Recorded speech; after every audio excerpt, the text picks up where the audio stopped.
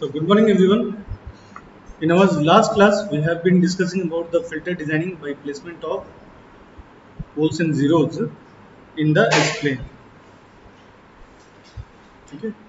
Over here we have discussed that the transfer function of a system, it is equal to Bn, which is the frequency independent gain, multiplied by roots of the polynomials of the zeros divided by the roots of the polynomial which is meant to determine the poles. Okay. So if you look into the amplitude response, it is basically product of the distance of zeros to p divided by product of the distances of poles to p multiplied by the bn, which is basically the frequency independent gain. Okay. So if you look over here, this modulus of hs, it is basically inversely proportional to the d1, d2 and so on, whereas d1, d2 are the distances of the poles to the point p, whereas say z1, z2 and so on, where z1 and z2 and up to z to the power n, they are basically product of the distances of zeros to the point p. Now to find out the frequency response at a particular frequency, this p, it should lie over the imaginary axis of the S-plane, right? Up to this point we have discussed. Now let us take up some cases. The first case where we have a single pole filter.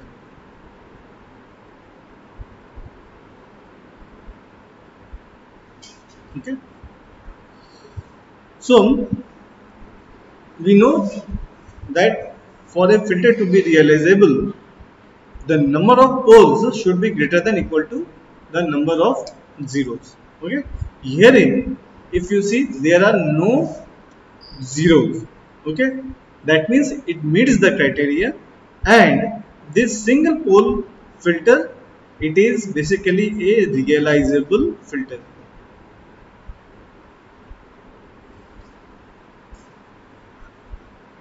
Okay. Now when we try to put a filter, this pole or a zero, we have to remember that for stability perspective, we have to put another pole which is conjugate to the pole or the zero what we have placed. Okay. So for every pole and a zero, there would be a conjugate pole and a zero. Okay. So if you see, we are having a pole say P1, and then we are having another pole P1 dash. Okay. Now, as per our previous day's lecture, which we just revised, h of s, it should be inversely proportional to 1 by, suppose if I call it as d1, and d1, it is the distance between the pole P1 and a point P, or you can say j omega, which is equal to j omega. Okay. Now this point P, it varies. Okay.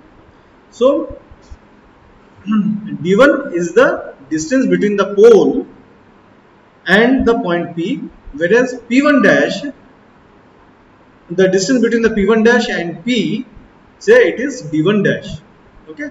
So as per our formula which we discussed few moments back, then what we will be having, the amplitude response modulus of hs, it would be basically d1 multiplied by d1 dash. Okay. However, what happens is that when you place a pole in the positive axis, what we basically do, we look into the frequency response starting from 0 to infinity. Okay. So this point P, it always changes its location, initially it will be having a location at say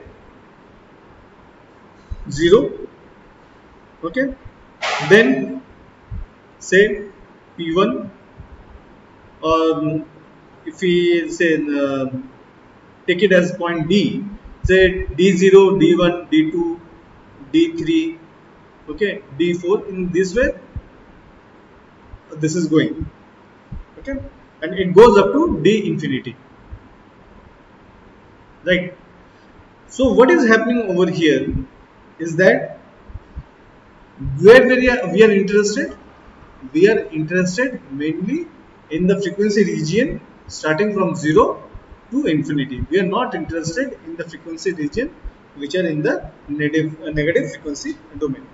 Hence, if you see the D1 dash, in most of the cases it would be greater than D1, okay, and in many cases you will find D1 dash is much greater than D1. So what happens when D1 dash is greater than D1 or much greater than D1, the factor 1 by D1 dash, it has a lower contribution as compared to the factor 1 by D1, right? Since D1 is greater, the 1 by D1 dash, its contribution towards the HS, modulus of HS, it will be lower as compared to the 1 by D1. And due to this reason, for all practical considerations, the modulus of HS, it is regarded as that it is uh, inversely proportional to 1 by D1, okay, it is inversely proportional to 1 by D1.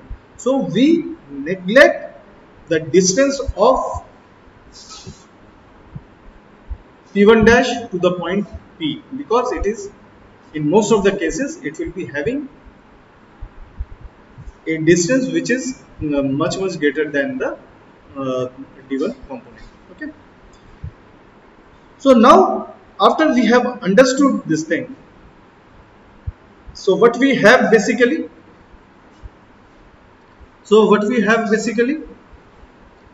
we are having modulus of HS, it is inversely proportional to the 1 by D1, okay, and we know if we have to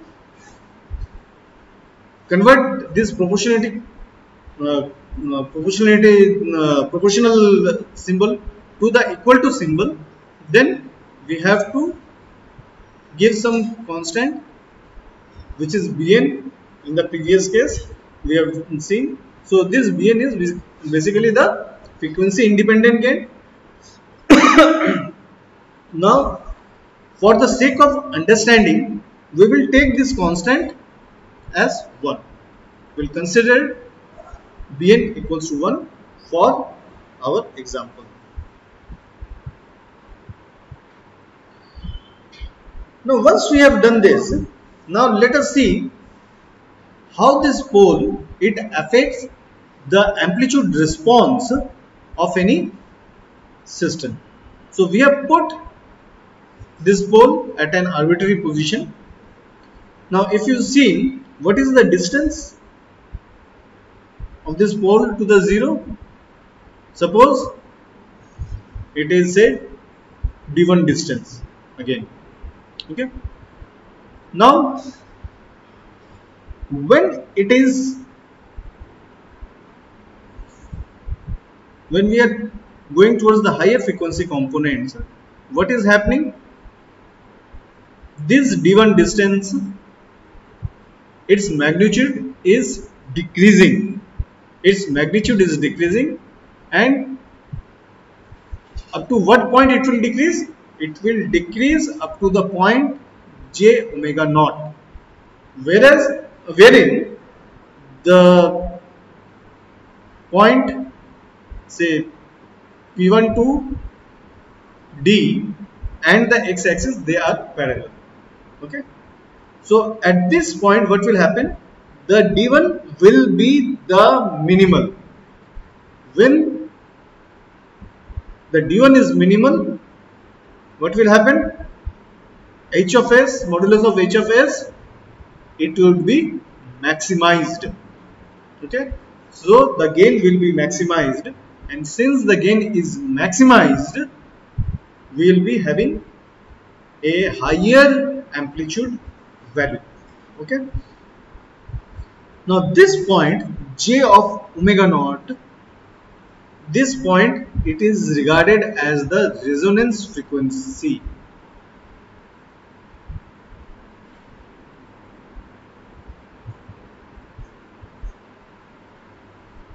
which is particular for this point, for this pole P1. Okay, it is the resonance frequency for this particular point, pole P1. Now after this point, when we again go towards the higher frequencies, what is happening? This D1 value, it again starts increasing, and if it starts increasing, the gain will start decreasing. Okay, so if you look into the amplitude response over here, so we started with some point, because this D1, initial D1, it will be having some because of this D1 is a finite number, it will be having some amplitude values, and then slowly it increases, it reaches a maxima where the distance would be the minimum, and then there is a decrease in the amplitude values. So at frequency tending to infinity, our amplitude values, it would be tending to 0. Okay. Now what about the frequency components? The frequency components or the phase component, it varies from basically minus pi to pi. Okay, but the value it can only assume we can only have 0 to pi. Okay, now since we are having 0 to pi, and if you look over here, the phase component over here is basically the addition of these phases, and before it we are having a negative sign. So if you see the phase component, it varies from 0 to minus pi. Okay. Now in the second case, let us take a hypothetical scenario where we are having a single zero. Okay, just like the poles, for as I discussed few moments back, each zero will also have a conjugate zero. Okay, each pole, each zero will also have a conjugate zero. Again, if you see the modulus of HS, it would be directly proportional to say D1 dash, where D1 is the distance between the 0 to a particular frequency point, say capital D, and D1 dash is the distance between the 0, the conjugate 0, to the point capital D. Okay, so always you will find that the D1 dash, it is greater than the D1. Okay, and what happens in 0? What will happen?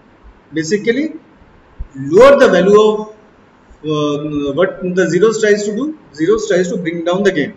So if you want to have a 0 which is having more activity, then the D1 or D1 dash component should be the minimum, so that we have a pronounced effect for that particular 0. Okay, now herein what is happening, since D1 dash is always greater than, much greater than the D1, so the activity of the D1 will be more pronounced. Okay, because it is directly proportional. Hence, for the analysis of the amplitude response, the D1 dash is again not considered. That means for stability purposes, we put a conjugate 0 or a conjugate pole, but in practicality, the addition of this conjugate 0 or a conjugate pole, it does not affect the amplitude response. What happened, Daisy? You are sleeping in the class? Pardon? Okay. I hope I am not boring you. I hope I am not boring you.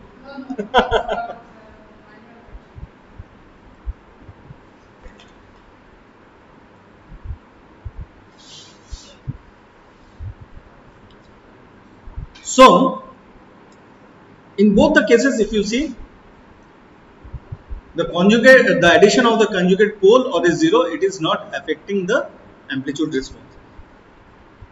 I was expecting a question from you guys over here, especially that I told you that for a realizable filter,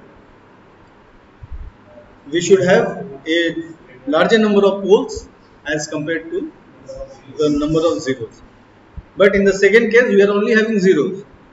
So basically, this is just a theoretical consideration, just to understand how zeros are affecting the amplitude response.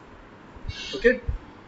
So this single zero filter, it is a non-realizable filter.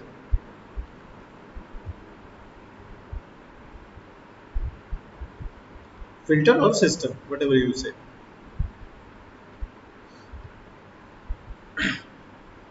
Now let's look into the amplitude response. What we have, it will be having a certain value because our D1, it is finite, so it will be having some finite value. So the amplitude response is finite. As we are going to the j omega point, near to the j omega point, what is happening? Since the distance is reducing, see the amplitude value, it is reducing, and it reduces to the minimum at omega naught, and thereafter if we start going towards the higher frequencies, there is an increase in the amplitude response. So at frequency tending to infinity, our amplitude will also tend to infinity. And in the phase response, as the value changes from minus pi to plus pi for any given system, if you go back, so these are all these phases are positive value. So if you see, for zeros, the pi values, it will usually vary from 0 to plus pi. Now, if you are having a combination of both zeros and uh, poles, then you may have something composite systems where some values may be negative or positive depending upon which one is more predominant. So, our ultimate goal is to maximizing the amplitude or to minimizing the amplitude. It depends on you. What you want? Yeah. What do you? Why do you use filters? Why do you use filters?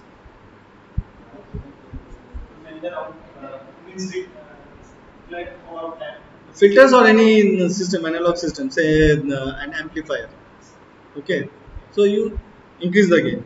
Filters, what it does, you have frequency dependent gain, but do you have any system where the gain is 1 in the passband? No. Okay, usually we add some gain also over there, so we try to increase the gain over there, But saying this, when we talk about the filters, for some frequencies we want the signals to pass through, but some other frequency components, they should be stopped. So some frequency bands will be passed, some frequency bands will be stopped. So it is basically the addition of both of these. So which frequencies you want to pass, which frequencies you want to stop, that is the main thing. Okay. And usually what happens while designing the filter, what we do is that we accept the gain, and in many cases you will find that there will be some phase distortion. If the phase distortion is within certain limits, we accept that distortion. Okay, that we'll be discussing when we'll specifically go into the digital systems. Okay. Yeah. Now another thing what I would like to say is that suppose as we move from right to left, and if we place more number of poles, what would be the effect? If you see, because herein we will just consider the point j omega and we will see the effect. So if you see the point P1, it is having the shortest distance, point P2 it is slightly greater, point P3 it is slightly greater. So nearer a pole is towards the resonating frequency component or the axis or the frequency axis, more will be its effect. As we put the pole farther from the frequency axis, its activity will decline. Okay. Similarly, if we consider another case, we consider a similar case in the zeros. Say we have Z1, Z2, Z3. Again, zeros are meant to suppress the gain. So herein the distance is the smallest among Z1, Z2, Z3. As we go to the Z2, distance increases. When we go to Z3, the distance further increases.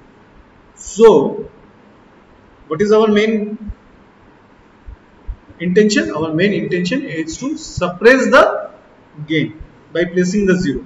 So, herein also, if you see, the more closer we place the zero towards the frequency axis, the more will be the activity.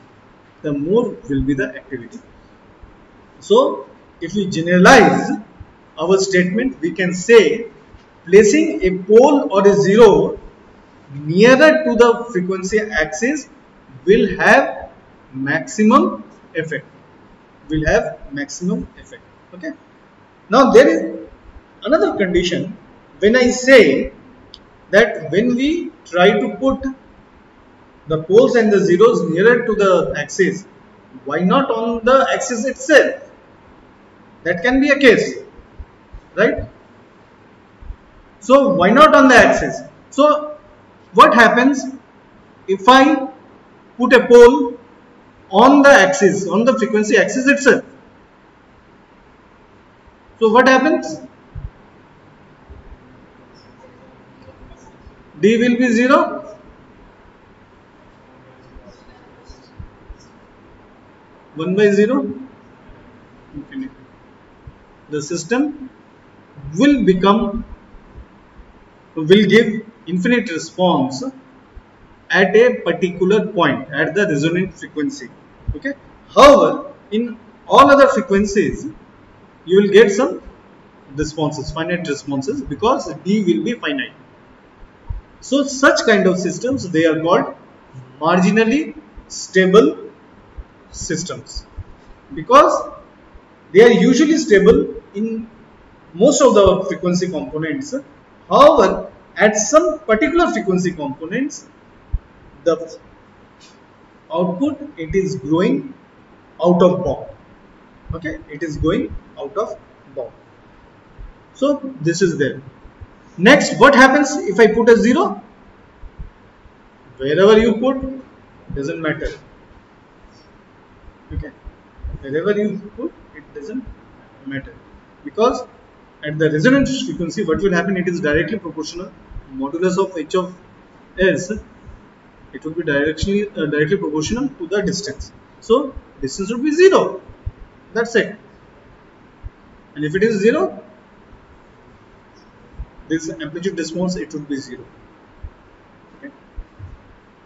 Also, in our last class, we have discussed that we can place poles only on the left hand side of the S plane, whereas zeros can be placed anywhere on the plane. It can be placed on the right hand side or on the margin, on the imaginary axis, or on the left hand side. Okay. Any questions till now? No. Okay. Now let's go to the double membrane concept. This double membrane concept, it is a qualitative method to understand the frequency response of a filter. Okay. It will only give you a qualitative response. Say for example, I have placed a pole, and when I have placed a pole, it is usually having a radius or the region of interest where it will cast its effect. Okay, the effect of the pole, it is not universal, it will be having a local effect. Okay, and that is why as we move away from the frequency axis, our activity is decreasing. Okay, now to understand this, let us take an example where we have a table, this black shaded area, this is the table, and onto that we have fixed a rubber membrane at the edges. Okay, the rubber membrane is placed, and at the edges we have fixed the rubber membrane. Okay, now within this, under this rubber membrane, at a particular location, if I place a pencil, what will it be having? It will be forming a cone-like structure, like this one. Okay, it will be forming a cone-like structure.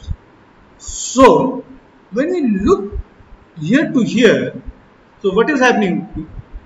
This is the top view. This is the first one, is the top view. From the top we are looking.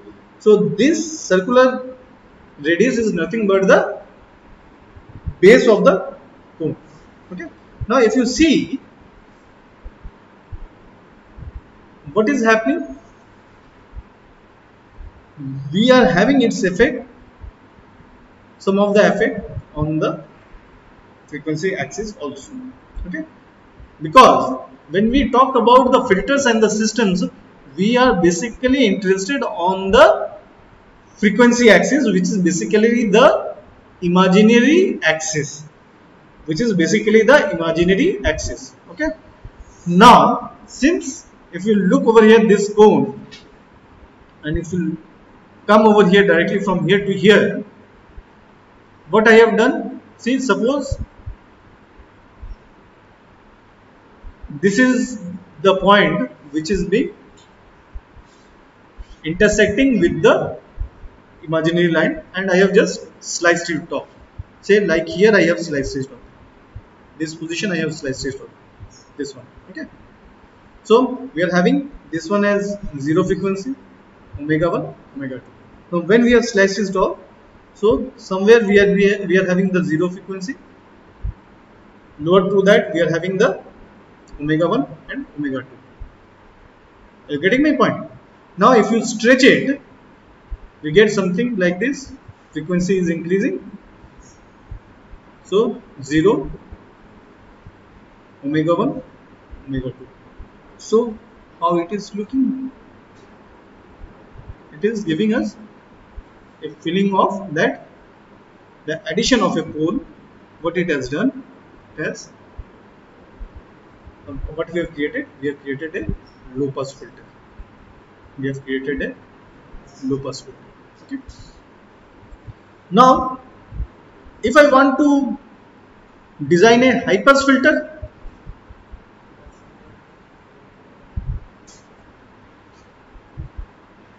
we will not place the pole near to the origin, towards the higher side, and up to whatever region we want to pass the frequency components, you just place the poles at appropriate distance and you will be able to create a high pass filter. Okay. What about band pass filter? In the band pass filter,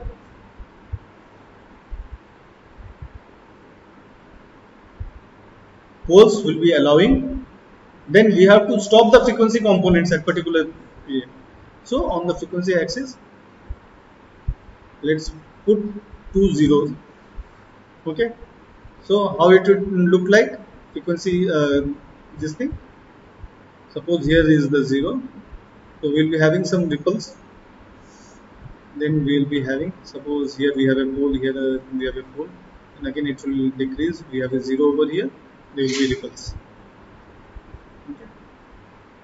Now why these ripples are coming? Say for example, I have told you that you have this rubber membrane which has been stretched towards upside. Suppose I use a board pin which will be analogous to the 0, and if I put in over here at that particular location, I have put the board pin over here. So since this is a rubber membrane, so it will come over here, then here, like this. It is something like that. You all have all of you must have heard about this gravity fabric.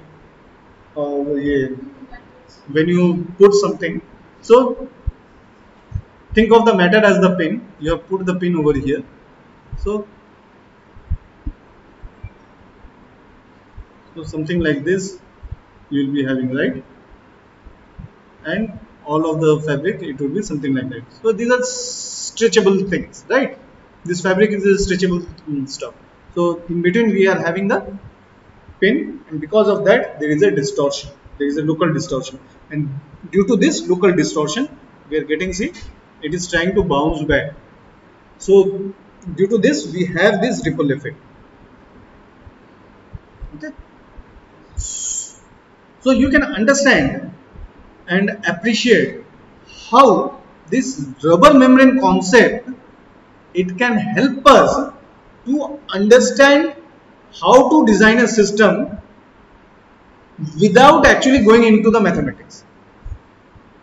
Okay.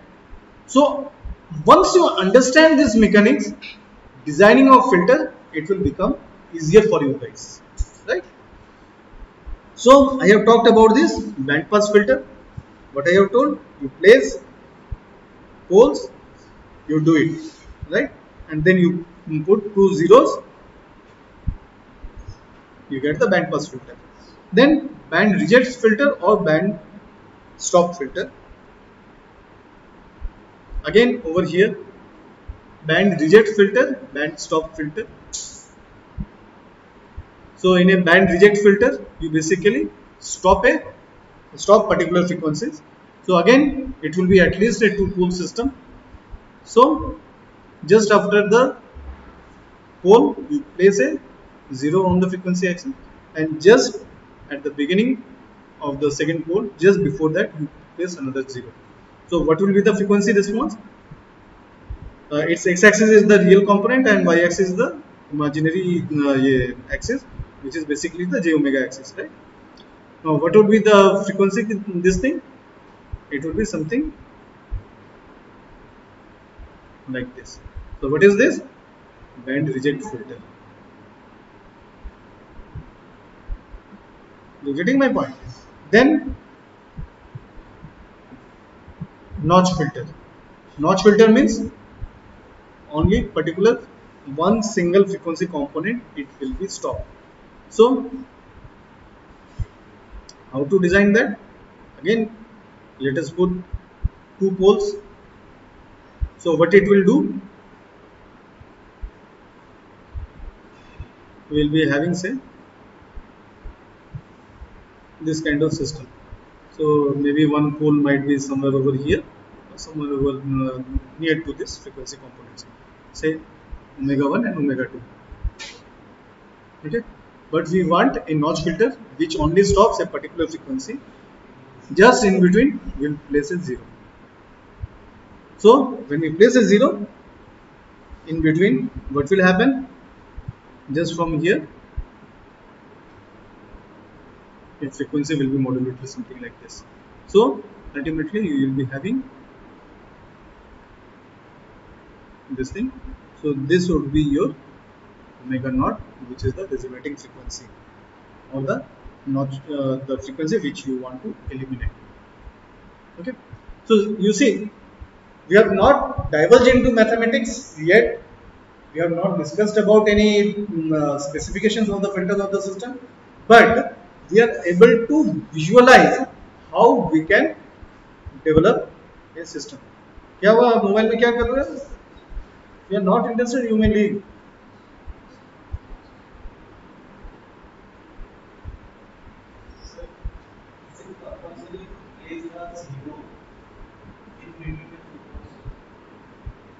Otherwise, how will you make the for the notch filter? In between, like in between means average point. मान लीजिए एक हमारे पास 0 है, हमारे पास पोल में 1 है, एक पोल है 2 है, तो हमारा 0 2 पे ही प्लेस करना जरूरी है कि कहीं पे भी प्लेस कर सकते हैं. It depends upon your designing, as I told you, where you want to see.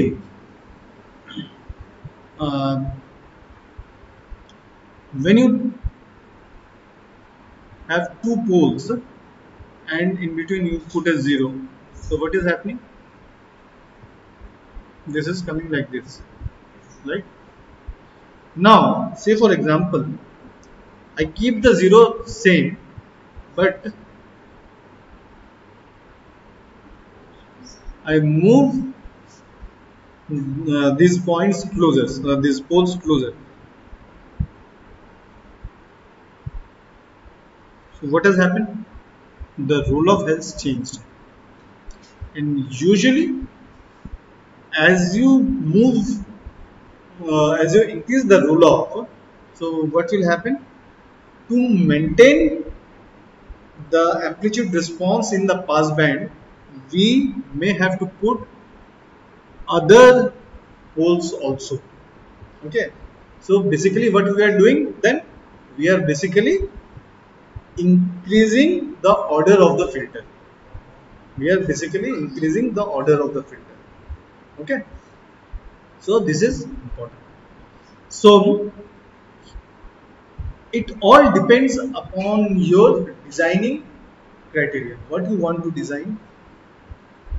Because when we talk about the band reject filter or something like this, so what we need is that we need a minus 3 dB decay. Okay, so you may not have to always place the 0 onto the imaginary axis. You may place it just outside the imaginary axis on the left hand side also, to get the to get this minus 3 dB decay, which is sufficient to design a filter and say technically that I have achieved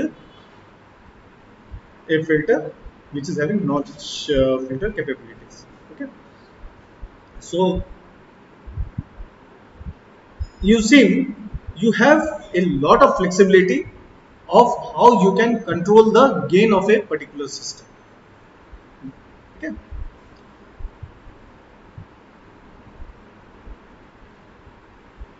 Now the next thing is that when we have say two filters, say low pass filter and high pass filter, using the low pass filter and the high pass filter, we can design band pass filter and band reject filter. But there are certain conditions. What are the conditions? For designing the band pass filter, if you look over here, the band pass filter, so this is omega high because from here the high pass components, high frequency components, they are getting passed, and the upper one is omega L, which is the frequency cutoff for the low pass filter. Okay, so if you see for a band pass filter, the omega LPF, the cutoff frequency of the low pass filter, it should be greater than the cutoff frequency of the high pass filter. If it is not the case, so what will happen? You will be having the LPF. First, say you have the LPF, then what is happening? This high frequency components, it is getting rejected. Then when it passes to the HPF, this LPF gets rejected. So at the output you basically get nothing, no signal. Even if you try to pass the signal through the high pass filter first, so when you pass the signal through the high pass filter initially, the low pass frequency components, they are getting rejected, and then next when you are putting it through the low pass filter, the high pass frequency will get rejected. So ultimately you will get nothing.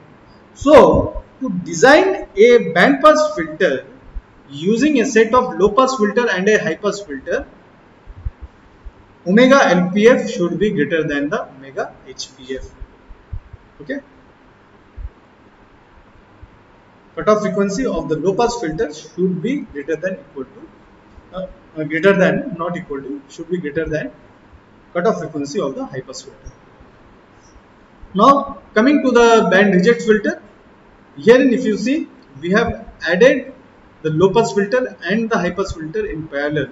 So the signal, they pass simultaneously through both low pass filter and the high pass filter, and then we are adding it up. So in this case, what is happening? If you see, omega LPF is smaller than omega HPF. Okay, that's why you will be able to get this thing. Okay, now if you bring this omega LPF and omega HPF nearer to each other, then you will be able to design the notch filter using this architecture. Okay, parallel combination of the systems. This is called, the first one is called the series combination. The second one, it is called the parallel combination. Sir, the series circuit, if we interchange the place of low pass filter and high pass filter, does it work similarly or we get Just I told you. no response? No response. I told you. Yes, sir. So what will happen if you interchange, say HPF, then LPF? So HPF में क्या होगा? High pass filter. This is coming. So you are getting this thing. When you will be passing this signal, this output of the HPF through the low pass filter cutoff is this one. It's so, but it has been already rejected. So you will not get any signal. But what this LPF will do, it will again reject this high pass component. So you will basically get nothing at the output.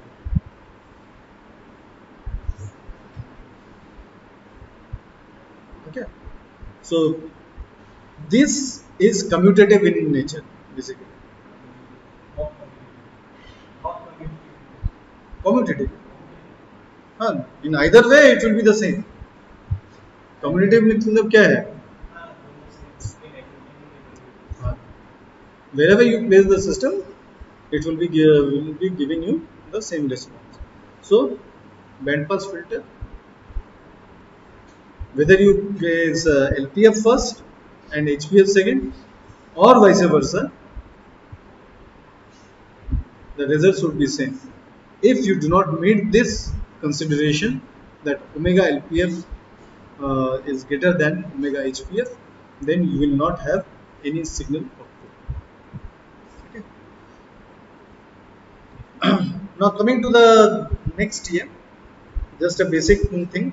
Uh, so when we place any poles or filters, something like this. So if you say we are having real, so real components we say A minus A, B minus B, and what happens in each of the quadrant for the phase component. Tan inverse of, in the first quadrant we have tan inverse of B by A, in the second tan inverse of B by A plus of pi, in the third quadrant it is tan inverse of B by A minus pi, and in the fourth quadrant it is the tan inverse of B by A. Now there are certain positive real axis, if you see, phase is 0. Imaginary axis pi by 2, we are going pi by 2. Okay. Negative real axis, okay, going to pi, but it is minus pi. Basically we are going from here. Okay, we already discussed in one of the cases. The negative the imaginary axis, it is minus pi by 2. So whether it is minus pi or pi, it does not affect that much. So usually we put it as minus pi. So this is it. From next time onwards, we will start the next topic.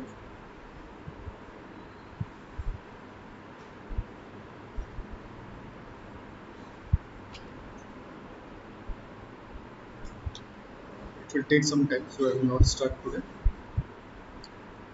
Another important thing, uh, if you look into the phase, how the phase is calculated. So I think I forgot to tell. So you have to draw a parallel line with that of the x-axis, and from that line you will go anti-clockwise to calculate the phase. Okay, whether it is here, whether it is here,